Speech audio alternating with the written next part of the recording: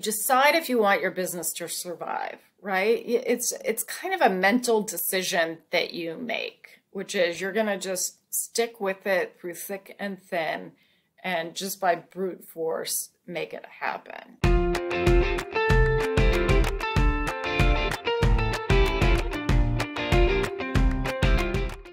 Hi, everyone. It's Kara Goldin from The Kara Goldin Show, and I am so excited for my next guest. I've not caught up with her for a couple weeks, so we were gabbing for a few minutes even before, or a couple weeks, what am I saying? A couple years. So it was really, really excited to be able to catch up with her. So Marla Beck, who is the CEO and founder of a brand that I would guess you guys have heard of. It's one of my favorite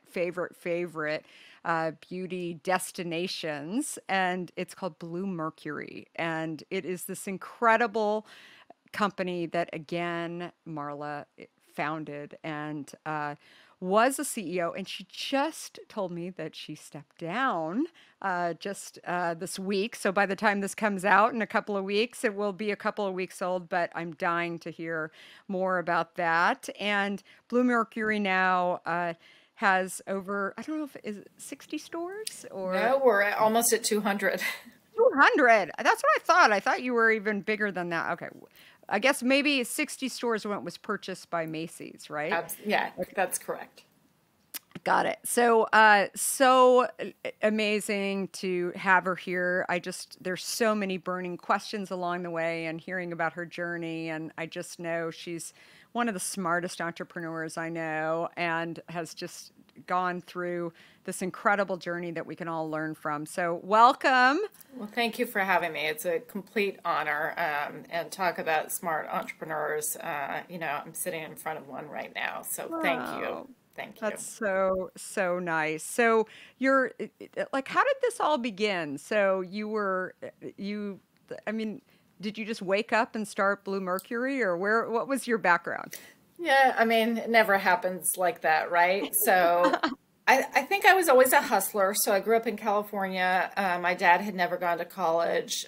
He started an insurance agency and a real estate development company when he was in his 20s. And he put me to work in his accounting department when I was in high school. And so I think I was exposed to the guts of business at a pretty young age. And back then, the way you did accounting is you actually did everything by hand and used a calculator. There was no spreadsheets or anything like that. And so it was a really strong lesson in sort of how important the cash side of business is.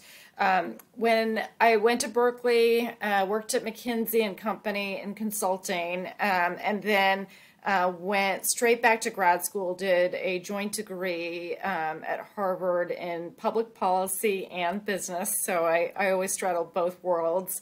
And it was really the beginning of the internet when I was in graduate school. And so a super interesting time. An obscure entrepreneur came to campus and was talking to us about the future of e-commerce. And only 30 people showed up for his talk. We had just gotten our first email addresses, and we didn't even know what to do with them, by the way. We still, called each other and left messages on our answering machines. So he's explained this future world of how we were going to buy and sell everything on the internet. And it was Jeff Bezos, and his company was only a couple years old. It wasn't even public yet, but it was like a crack in the future had opened up to me. And sort of, pondering this, a lot of entrepreneurs were coming to campus during that time. I started to think about entrepreneurship. And, some people say, well, were you a born entrepreneur? And I say, absolutely not. I was not the kid that had a lemonade stand or, did bake sales or did anything like that. So it wasn't really in my nature. I was always just kind of into business and economics. A professor of mine, actually at the government school, said to me, I see you as an entrepreneur. You should start a company when you graduate and not go back into management consulting. And I think that sort of, piqued my interest. I ended up going into finance for a year after graduate school. He placed me actually in a firm he knew in Washington, D.C. And then I realized I was in the wrong place. We were doing like investments in office products companies, janitorial maintenance firms, electrical contractors. It was such a contrast from the world I had been exposed to in graduate school, which was really the future of technology. And so I started looking for ideas to bring to e-commerce, and actually met my future husband when I tried to buy his company, which was in janitorial maintenance. And we both decided we wanted to be in e-commerce. So funny. So here we start with this idea. We want to be in e-commerce. We don't know what we want to do. We start thinking and brainstorming and had a million stupid ideas. But I was always a beauty junkie. So even growing up in California, it was just a hobby. I knew everything about skincare products. There were a lot of young brands that are created in California. There still are today. And I realized on the East Coast, these brands didn't exist. And so I thought, well, why not bring beauty products to the internet? And we were one of the first beauty e-commerce companies back in 1999. We launched. We were the first to bring brands like NARS to the internet. The only problem is we were too early. Nobody was shopping on the internet back then. If you remember the movie, and it's sort of fun to watch today, You've Got Mail, everybody would dial up on AOL and wait and wait and wait to get online, and it took forever. So it wasn't convenient at all to shop on e-commerce. So it's a great example of good idea, way too early. Well, and I think it was a category. So, I mean, I was at AOL, so I was running their e-commerce and shopping partnerships and at that time. And so I know that time so well. It was, it was interesting because I have my own Jeff Bezos story back from 1996 where I'm helping him build a bookshelf and at up in his warehouse. And yes, Jeff Bezos he did build bookshelves. I'm not sure if he does it anymore. I would imagine if he had to, he would. But it was, I think for me, it was a time that it was very, very clear that there were these categories, right? There was flowers, there was books, and I think beauty, people were still kind of trying to figure it out. So I totally agree with you. I think that there was, even I knew Leslie Blodgett at Bare Essentials, Sure. and I mean that business was tiny. It just was and then she figured out to take it to QVC, Yeah. and and she went and built it there, and then it came back, and so it is. I think your point about timing though is just you can be too early. Yeah. It doesn't mean it's not a great idea or so what did you do during that time? Yeah, I mean, so we had raised seed capital pretty easily. It was a little bit like now, which is, people were really excited about new ventures. The challenge is we didn't quite raise enough to be a dominant internet company. And all of a sudden there were 4 or 5 other beauty e-commerce companies that had raised like $20 million each. And so we were the clear sort of 6th player in beauty e-commerce in terms of funding. So we looked around and, we thought about the industry. And back then you could only buy cosmetics at drugstores or department stores. Yeah. There weren't freestanding beauty stores. Sephora wasn't here. Ulta wasn't a thing. And so we decided actually to buy a little gift shop in Georgetown in Washington, D.C. that had a couple beauty brands, but was mainly a gift shop. And we turned that into Bluemercury's first store. And the response to having a beauty store that was open sell where the clients could touch all the products and that the staff were trained in all brands, which it was revolutionary back then because at the department stores, everything was behind glass counters. There were sales associates that were only trained in a single brand. And so to flip the idea on its head and say, customer first, you walk in and we're going to help you with whatever you need, was revolutionary at the time and really compelling. And honestly, that first store did way more than our digital site for a long time. And because of this success, we just started opening stores up and down the East Coast. And the stores generated cash flow. So that for a long time funded the internet business. And so we were really omni-channel so early and trying to figure out how do we disrupt the entire industry, not just one channel of it. And so it was hard, though. We almost ran out of money that first year. We had the sleepless nights that almost every entrepreneur has, which is, am I going to make it? And, I used to work in that store as the store manager, cleaning shelves, stocking product, ringing the register. And, people used to tease me. Here I, had all these degrees and was, was highly educated, but then I was a shopkeeper. But that's how you learn, is being on the front lines and rolling up your sleeves. So that was some of the best experiences I've ever had. Yeah, and you don't forget those No. times either, right? You could still walk into a Bluemercury store and do that and do the cash register and figure that stuff out. And I think those are the best entrepreneurs. You may not do it every single day, but the fact that you know how to do it, Yeah, no, right? And 100%. yeah, and be able to figure this stuff out. And I think those are, I mean, I view you as not only a visionary CEO, but somebody who is willing to get scrappy because you've done most of the roles in this company Yeah. too. And you've seen the hard days and how did you get out of those times? And as you know, I just wrote a book and so many of these Love it. stories along the way, very, very similar in so many respects. So I love the fact that you actually, call it a pivot or call it what I saw in that story that you just told about figuring out how to, or that it was time to launch a store was that you kind of said, what can we do? Yeah. Right. And during this time, and you didn't shut down the e-commerce business. You just said it's got to do its thing. And I'm going to go over here for now, which I think is such a huge, it's just very similar situation no matter what the industry is for so many entrepreneurs. Yeah, I think what you do at a certain point, and you've experienced this, is you decide if you want your business to survive, right? It's kind of a mental decision that you make, which is you're going to just stick with it through thick and thin, and just by brute force make it happen. Because I think some entrepreneurs do burn out and they decide to shut their businesses down, whether for money reasons or whatever.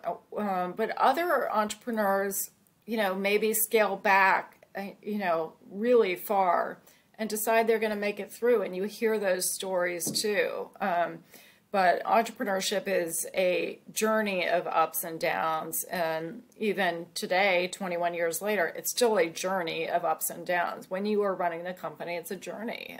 There's no end point, right? Unless you make the decision that there's an end point. And you're right. We would have called it a pivot, but back then that terminology did not exist. Which I'm glad it does now, because to pivot is part of being an entrepreneur now, and it makes it so that doors open. We had a choice. It was either bankruptcy or not, and that doesn't sound as fun as a pivot. So I love the word pivot. It's a very, very important word that has come into entrepreneurship. Did people say to you, I mean, it's sort of ironic to think about this now, but the large department stores had their beauty counters. Did people ever say to you, why do you need a store? I mean, why would people, I mean, those are the doubters, right? And of course that those challenging times, I think, how did you deal with those? Yeah, so investors have hypotheses about what your business should look like. And so back in the late 90s, early 2000s, people wanted pure play internet companies. They thought that if you did something in the real world, you would devalue your company. And so we had to go against that philosophy. And I think, I grew up in California. It's sort of, Wild West. I think my dad was entrepreneurial and didn't follow some prescribed path. So I think I really didn't see rules as a barrier. And so when they would say something like that to me, I'd be like, well, that's stupid. Just to have a reason, there's one reason it should be one way. It doesn't make sense. So I think that willingness to break rules was an advantage for me. And I really think a lot of entrepreneurs have to be comfortable breaking rules if it makes sense to break rules, right? And that doesn't mean do something illegal, but it means not look at existing structures as, set and fixed, right? Being willing to say, well, it doesn't have to be done that way.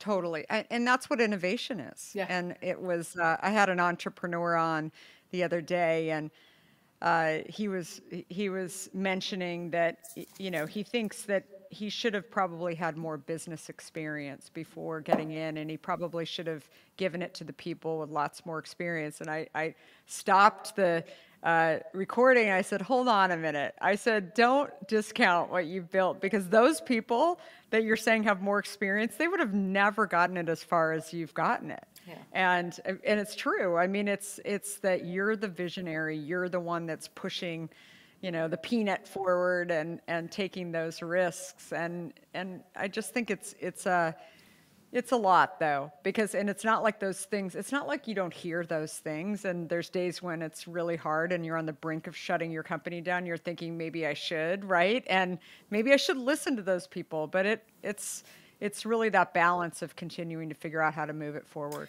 Yeah, I think the philosophy has evolved, right? It used to be that venture would say, get your business to a certain point, then, hire a CEO because they're going to know better how to grow it. And I think that philosophy has changed in that the DNA of the company and the cult of the company is more important than hiring, an experienced manager to be CEO. And instead, you hire around you. And I'm so glad that philosophy has changed because I think culture wins, and just taking out the founder to me just doesn't make sense. Yeah, no, you lose. I mean, I'm living proof, right? Yeah. But it does, and I think it's something that I think a lot about too, and I talk a lot about picking the right partners and people who are investing in you, and do they believe that? Yeah. And I totally agree. So the e-commerce side, what was the year that the e-commerce side really started to kind of pick back up again? Probably 3 or 4 years later. So what ended up happening was that the stores were great acquisition models for the e-commerce site. So I was a data person from the beginning, and all of our stores were linked. And so we were really good at collecting email addresses and all of our client information, even without having a loyalty program. So it was probably the cheapest acquisition tool you could have back then. And so every time we expanded our store count, we would get new customers. And so the e-commerce site started growing with our current customer base after a couple of years when people were really starting to adopt e-commerce. And it's gone in waves, right? So, the advent of the iPhone and the adoption of that technology really helped. And then, COVID with everybody at home was kind of the next wave, which is we saw a level of adoption accelerate that we expected, 5 or 10 years. And so I think, adoption cycles for purchasing beauty on the internet, have had a couple phases, but it was really the store expansion that drove our expansion of the e-commerce site back then.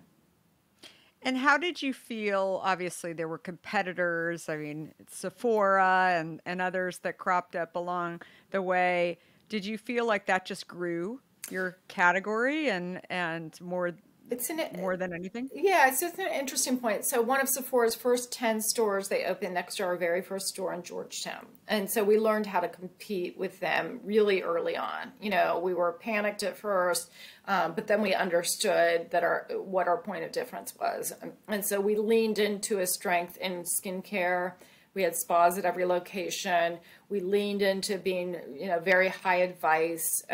Brides could come in and have their makeup done. So we had a point of difference.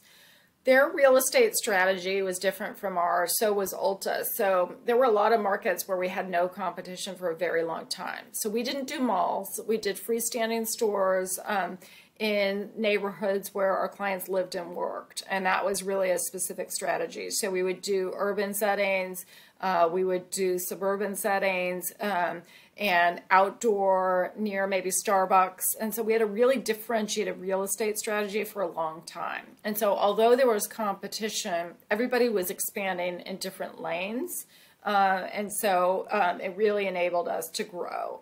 And then now, everybody's has a lot of stores and e-commerce. And so now it's back to sort of what's your merchandising point of difference?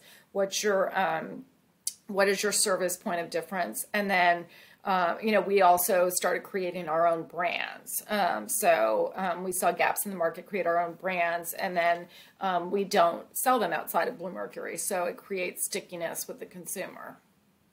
That's awesome. What year was that you started doing your own? Yeah, so our first brand was 2012. M61 was a clean clinical skincare brand. We couldn't find a brand in the market that really met our consumers' needs. We had clients coming in saying, I love the natural brands on the market. They really don't do anything to my skin. They don't make my skin better. And then other clients coming in saying, I love the doctors and dermatologist brands. It was a whole wave of dermatologists launching brands, but they were full of chemicals and toxins that they didn't want in their skincare. So M61 really took this idea of really powerful dermatologist ingredients like vitamin A, vitamin C, what dermatologists are always prescribing, and married that with powerful naturals and about 200 ingredients that can't be in the brand. And so I think, it took off right away because it really filled a gap that wasn't being met. And then in 2015, we launched a vegan cosmetics line. So we did not have a vegan cosmetics line in our store. The market was really slow to move into that. We had a lot of clients that wanted that. So clean, vegan cosmetics that get you out the door in 10 minutes or less. So it always came from, these brands and products come from gaps in the market that we see because we're so in touch with the consumer. We have a really open network where our staff are really comfortable telling us opportunities they see. Where it's not a really hierarchical company where the ideas come from the top. The ideas come from everywhere. And so we do listening calls with our staff or, tour. I love going to the stores and hearing what people like, what's missing. So really sort of a fluid organization in terms of how ideas come about. Do you feel like there are more, do you get more insight going into stores versus online? Do you feel like you're missing what people are? It's an interesting question because I think when I want inspiration for our company for flavors, for example, I end up still going into stores. Yeah, it's a good question. So you can look at all of the data, and that gives you the science, but the art isn't there. There's no nuance to the data, and I find whether I pop into a store or now we use Zoom so much with our staff, which is thank God for COVID because we're so much more connected to our stores and our staff than we've ever been. I just find the energy around how they describe things, or the conviction, or just they remember things they maybe wouldn't remember. And so, yeah, just that one-to-one connection or that in-person connection has an energy that you just can't get through a screen. So yes, I find more ideas from the field, although the video calls are amazing for us. We could always do it before, we just didn't, right? Yeah, no, I think that's so true. So in funding the company early on, so did you use angels or was, We you had talked a little bit about venture, We but had angels in 99, seed. It was mainly all sorts of finance people from DC. I just built that network. So managing directors from the Carlyle Group, wrote checks. So it was a great community. Steve Case, from AOL wrote a check. So the DC community really funded us up front. Because we had physical assets like inventory and stores, we then could go to the debt markets. Banks would loan against our inventory. And so we kind of skipped Series A, B, and moved straight to private equity. So in 2007, we took big private equity from a group called the Invest Group, who I adore. And then that was enough to get all the way to a strategic acquisition. So we skipped that middle round because we had a profitable business and because we could get bank debt. As we grew, we had more assets to loan against. So people forget the bank debt opportunity, but if you have assets that you can loan against, which was inventory for us, it's actually a viable option. Yeah, inventory financing for sure. And yeah, that's really super helpful. So did you feel like would you do anything different in funding the company? I mean, sort of knowing what you It's know. a great question. I mean, could we have grown more quickly earlier? Probably. But we just made a choice to grow at a reasonable pace so we could maintain the service model. It all worked out, so I can say I wouldn't do anything differently. But I think, we probably could have accelerated our store count earlier. That's what I would say, more than anything. And was that right or wrong? I don't know. I mean, I think there are business cycles in building a business that you have to pay attention to. I mean, we went through 9/11, and the dot-com crash. We went through '07, '08, right? And then now we just went through COVID. And I think, as an entrepreneur, you have to realize there's always going to be those business cycles, and timing your capital raises and really thinking about what is right for your company is important, because there were years where we had taken seed capital and there was no market. VC wasn't investing in businesses in '02, Yeah. '03. It just really dried up. And so we had to build a real business. So you're not always in charge of whether capital is out there for your business. And I think it's important to remember, a couple years ago, people were telling entrepreneurs, to really, go towards profitability, which was kind of new for some entrepreneurs, that the capital wasn't going to be out there.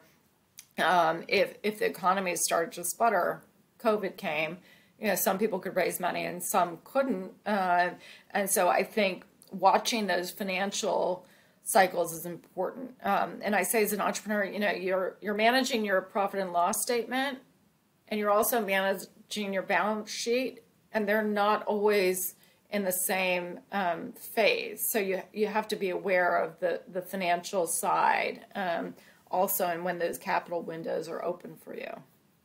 That's so true. Such great advice. And so when you were building out your board, how did you think about that and what you needed to build it out? Did you have a board from the beginning or?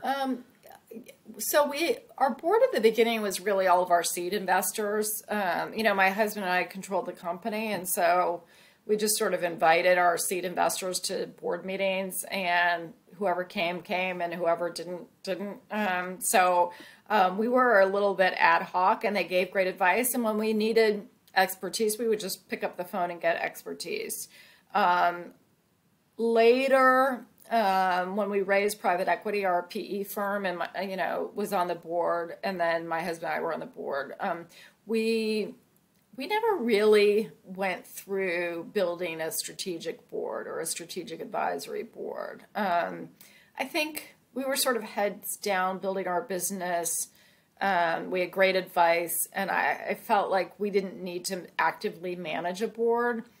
It's different today, I would say, in terms of having a board for advice and getting the right people. I think that is really respected when you're going out for a capital raise. But I would say you can build a great board, but also don't underestimate the ability to just pick up the phone and call someone for expertise. They don't have to I be on agree. your board to give you great advice. Your board is really for governance and making sure that you're financially sound and doing the right things.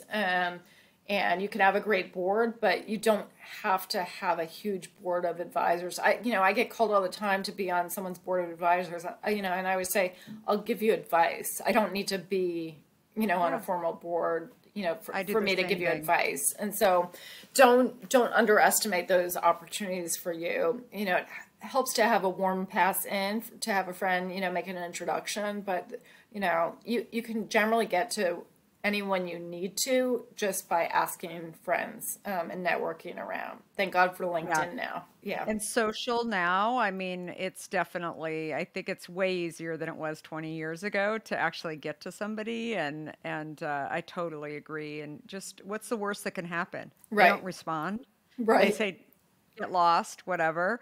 But actually, I'll say that I had one person yesterday that somehow got my phone number and was texting me, and which I found really annoying, actually. And so I told him, just let's take this to email. But I mean, it was constant. He was asking me all these questions, and anyway, that I think was a little. It was an EQ Yeah, thing that yeah. it's just a little much. The flip side is you can't blame them for trying, right? Yeah, no, no, no, absolutely. And maybe there's some people that that works with, but I just think there's a fine line between being a little too aggressive and actually reaching out to people Sure. and respecting their time as well. So I think it's an important link. So what? Obviously, we talked about this before. So you're stepping down after how many years now? I mean, this is a big move. Yeah, so I've led the company for 21 years. My husband, who's also the co-founder, left 2 years ago, started a new company. I'm an entrepreneur at heart. I think, launched Bluemercury, launched, our two brands within Bluemercury. And I love launching things. And so, want to get back out there in the mix and see what I can do next. So it's bittersweet for me. I have an amazing team. Bluemercury is 93% women. We've built a phenomenal group, and are across the country with everything we're doing. So really, really bittersweet. But it's time to send Bluemercury off to college, and for me to pursue sort of what's next. So, but I do adore the team, and I tell my team I'm never leaving, right? Never really leaving. So, it's hard to transition out of the company that you started. Will your face still be associated with Bluemercury? I guess that the answer is that depends. So, we'll see sort of what the move is on the part of the company in terms of keeping me involved and active. So, but I've told the team they can call me anytime. It was interesting. I remember when I think that's when I first met you. You were just about to get acquired by Macy's. And did they pretty much let you kind of run your thing? I mean, it seemed like you still had standalone stores. I mean, you were in Macy's, which as well, but did you feel like they kept it pretty separate? Yeah, I mean, that was really the goal when we joined with Macy's, was to keep the DNA of the company and the culture while growing aggressively. So we had 60 locations when they acquired us. We're now up to almost 200. But we have been a separate division for all of these years. And I think that enabled us to be creative and innovate, for a long time. I mean, I think we launched over 150 products that we created, opened a ton of stores, It's amazing. built out our e-commerce function. And so I just think we've been able to move at a really fast speed because we have the full weight of their resources and their technology team, which is phenomenal, but also are independent. So I think it was kind of a magnificent structure. And I would recommend anyone who sells their company to a big organization or any company that does an acquisition to really think about a structure like this, because I think entrepreneurs don't usually stick with the acquirees for a long time. And Walmart's another example. Mark Lohr was there for a long time, because I think the structure enabled him to move fast and be creative. Yeah, no, definitely. It used to be even 20 years ago that it was, you'd get acquired and then they'd say goodbye to the whole team. And now more and more you're seeing that people are integrating and working closely. And oftentimes company totally stays separately except for the tools that these Yeah, larger companies have. And exactly. you, gu- yeah, you guys are such a great example of that. Well, I absolutely, absolutely loved just chatting with you about the build. I think it's absolutely incredible what you've done, and I can't imagine not still thinking about you when I go into Bluemercury stores. Oh, one other question that I was going to ask. So obviously through the pandemic, I mean, going into a store like Bluemercury, you know, you can't test the things and you know the different makeup application. What do you think that's going to change? I mean, is the format going into stores for beauty? Do you think that will change? I think it's interesting. So I think we pivoted during COVID. We started doing online consultations where our staff can literally teach you online how to do your own makeup. We are also doing that in store where, you know, we teach you in store how to do your own makeup. So instead of us doing it on you, you do it yourself. Maybe that's a better model. So we moved from, you know, beauty expertise to beauty coaches. And I kind of like that better, which is you learn how to do everything yourself. You know, I miss having someone do my makeup. It's an absolute luxury. And I see it as such now. We'll see what happens. I don't think anyone's going to be comfortable having someone else touch their skin or face for a very, very long time. And so the new model of teaching and coaching, I think, will continue for quite some time. And our staff have gotten really good at it. You know, can't really try makeup, right? It's hard in store, but, you know, we know how to sanitize it just like everyone else is sanitizing, you know, their hair salons, the seats you sit in. So I think it'll be a transition and it will continue to evolve just like everything else. It's not going to go back to the way it was. It will be a new normal. But totally. we're I seeing, need to do that. I need to reach out to my Bluemercury stores and do a session. yeah, absolutely. Actually, Sarah is on the West Coast. You got to go find Sarah. So she's amazing. So ping me and I'll help you find her.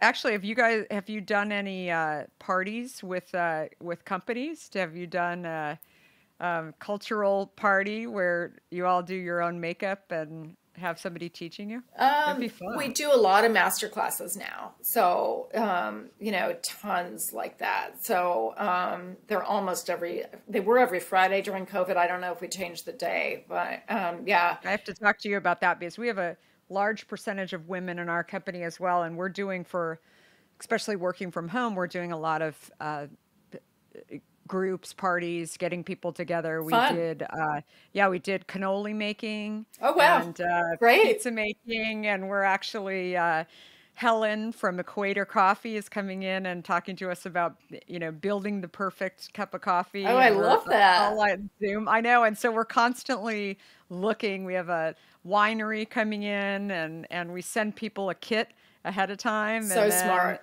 So yeah, smart.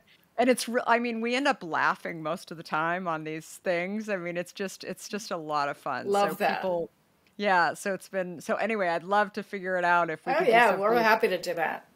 Yeah, it'd be a lot of fun. So this is awesome, Marla. So great, and good luck with the next venture. I'm so thrilled for you, Thank you. We'll definitely be watching and see what you end up doing, and it's very, very exciting. And thank you so much, everybody, for listening to. And I'm sure that you loved Marla's episode, give it 5 stars for sure. And I love having successful leaders like Marla and founders especially. They've got a soft spot in my heart because especially the ones that can really share lessons along the way, that it's not all, you know, it's not a straight line. It's definitely not all roses along the way, that you have those sleepless nights and big decisions to be made, but you can get through if you just try and figure out where you can take it, right? And what you can learn from the journey along the way. And it's a lot of what I talk about in my book, Undaunted, that I just launched too. And